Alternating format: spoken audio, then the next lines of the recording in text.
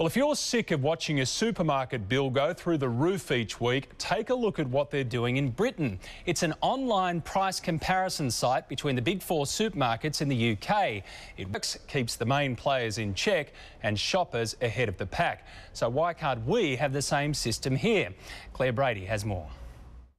My supermarket does the hard work for you. In Britain, if you need to know the price of something, it's easy.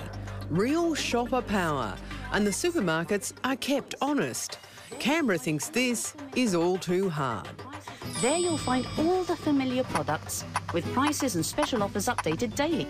The current system has failed consumers.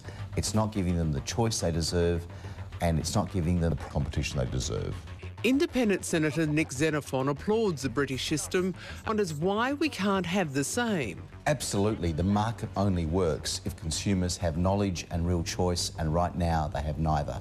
If one of the other supermarkets is cheaper overall, one easy click switch you over. He doesn't look like someone who can frighten two multinationals into action, but after News Limited's journalist John Rolfe put his hand up earlier this week to take on the supermarket giants, our viewers judged him as the Superman against the supermarkets. People clearly want to do something about what they see as grocery prices that are simply too high. And since our Tuesday night show, he now has a backing from Canberra. Senator Nick Xenophon is a big advocate for breaking up the stranglehold held by the duopoly Coles and Woolworths here in Australia.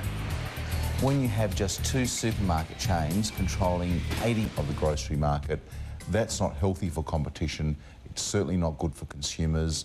Bad news for independents that want to break into the market. Our clever trolley checker will scan your trolley and instantly offer you some smart saving. To recap, Rolfe wants to run an online survey comparing supermarket prices item by item between the big two. People say that something has to be done about this and that they want to take a part in finding a solution.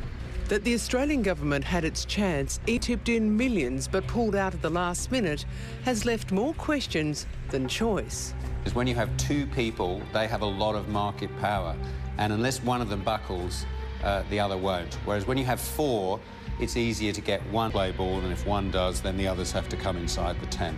Christopher Zinn of Choice magazine wants us to rally behind the UK system here and quickly. If they're really confident that they've got low price, then they should put them out there. If they're not, then perhaps they do need to hide them away. Here's the thing. While the Australian government has walked away from the challenge, in the UK, the honesty system is alive and well. The four major food outlets in the UK are all willing to put their prices up for public scrutiny day after day. It's not even government-run. The UK system doesn't look easy, and it is, and everyone, including the supermarkets, are on board. Here, shoppers have tried and are still trying to do it themselves, like Abel Hazlitt. Because I know what it's like to be on a budget and to struggle to try and buy groceries on a weekly basis. The father of three has a full-time job and has bestpricedirectory.com.au.